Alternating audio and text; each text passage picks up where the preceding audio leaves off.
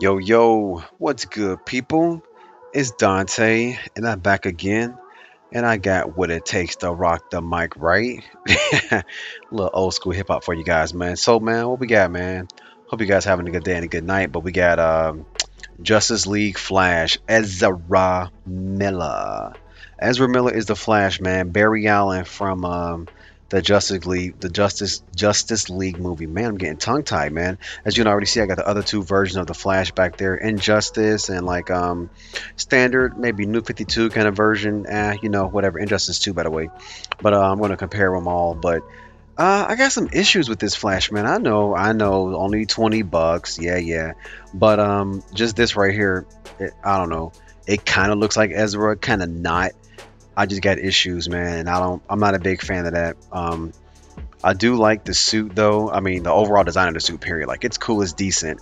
But another issue I have with this Flash, or with this, not this Flash, not this version of Flash, but with this particular figure, is once again, when you get him, he's gonna be like pre-posed in a package, like in a standard running pose. I don't like that, because what happens is when you pre-pose figures in the package, it warps them. So if you can see his draws or his underwear, whatever you want to call them, his bottom portion right here, this side is warped, like it's open, this side is closed. So I'm gonna have to hit that with like a hair dryer or the hot water treatment. But yeah, you can see how that like is wide open right there, and that's not because when he was in a package, his leg was up like that in a running pose. So if you are a toy maker and you just so happen to come across this video, or if you guys know people who are, in the industry, please tell them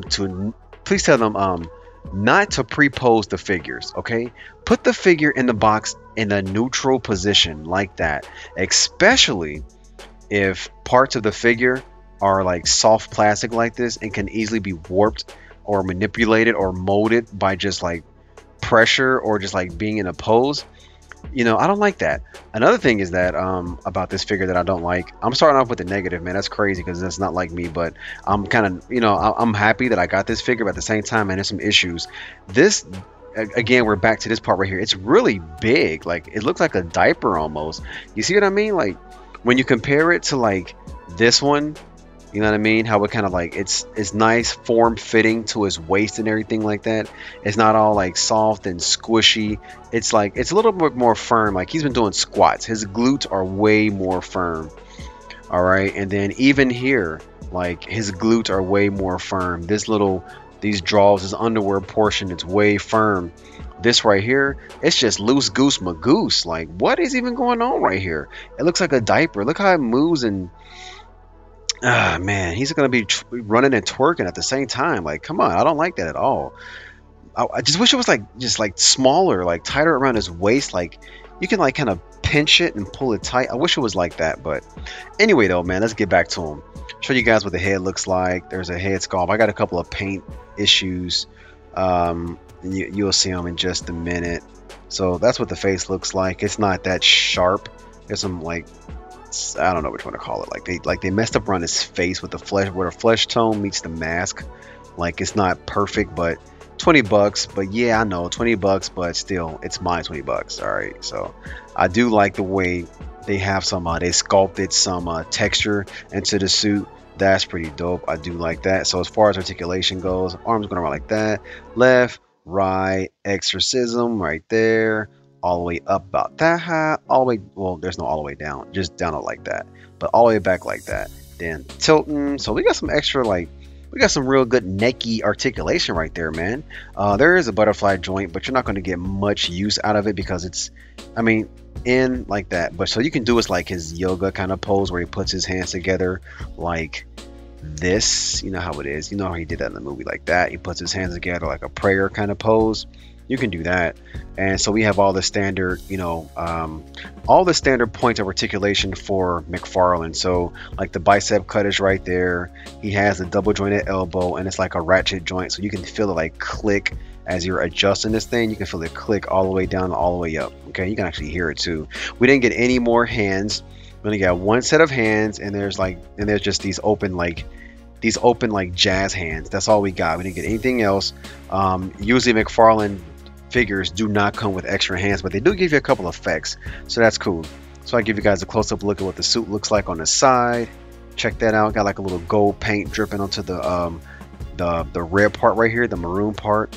And then on this side is missing gold paint. Like it's like this one got all the coats of gold paint, and this side didn't get many coats of gold paint at all. So that's another thing I don't like about that. And what I've found over time is that these fingers, like if they're not like posed in like a neutral position, like they'll warp and bend also. Like you see how soft they are. So you kind of got to be careful with this guy, man, because of that. Like I've seen that before where fingers get all weird. So be careful about that. As far as the waist articulation goes, we have 0 crunch forward, and that's because of the way the suit is designed. A tiny bit going back, like that's all you're going to get from that top part of the abdomen. Now from the smaller part right here, you can bend forward about that much, not much at all.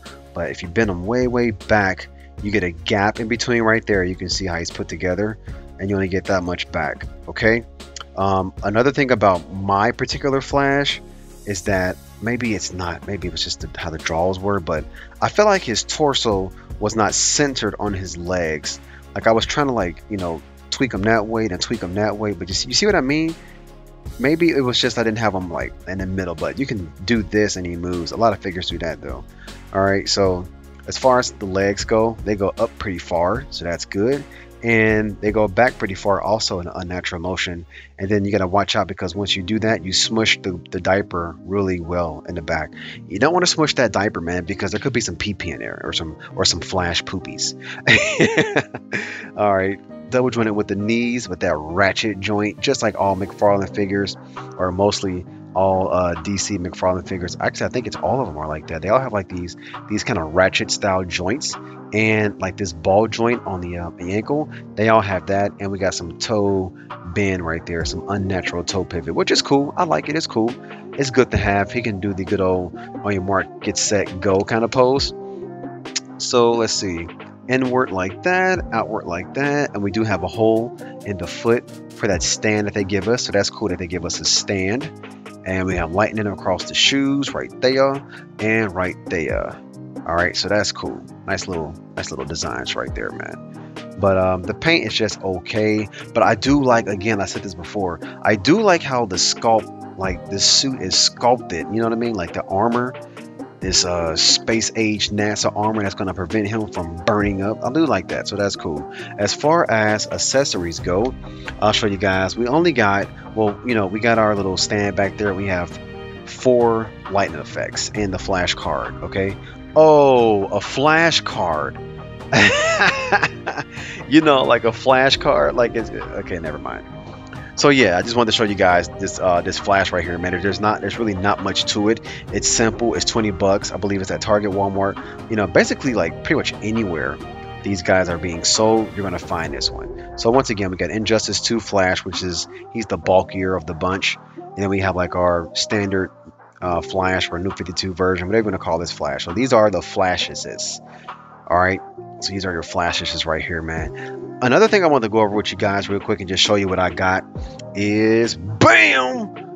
Right now, we're going to call this Marvel Legends It's Dante, right? Walmart, Target exclusive Marvel Legend It's Dante. So thanks to a couple people in the action figure community, I was able to obtain a head sculpt of myself. All right, so that's cool. Look at that. Look at my head. Like, this is me, yo. This is me. The skin tone is dead on. The beard, like the nose, everything is dead on. It's pretty much a 3D scan of my face. And I'm going to give credit to the people who helped me obtain this right here on this side of the screen. These 3 guys helped me get Marvel Legends Dante right here. It's Dante right here. You know what I mean? So this is a 1/12 scale head on the War Machine body, and I'm gonna be able to put this head on anybody that looks pretty decent.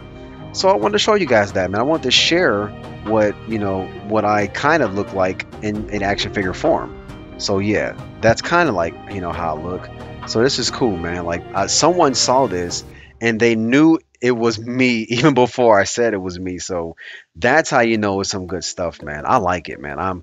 I didn't pay like 100, 200, $300, man. I got everything done for under I think like $60, and I'm not mad about that, man. I'm pretty happy, man. I'm pumped that I have a me now. Like I can put myself in my pictures now. So yeah, wanted to share that bit of information with you guys, man. This is a little win for me, man. So I'm pretty excited, man. But yeah, back to Flash, man. So thanks for stopping by, taking a good look at the Justice League Flash, Ezra Miller, and like, subscribe, all that kind of fancy good stuff, man. Talk to you later. See ya.